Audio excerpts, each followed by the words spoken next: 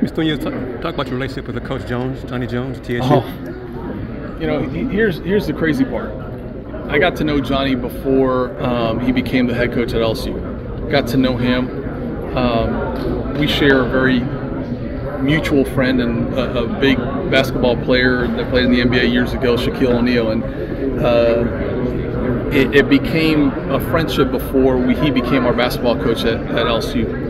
And as a sport administrator, I dealt with him every day, ups and downs, get in and out. And one of the hardest decisions that I've ever been a part of is the day that our athletic director made a decision to part ways. And to see him here today, to see him here today,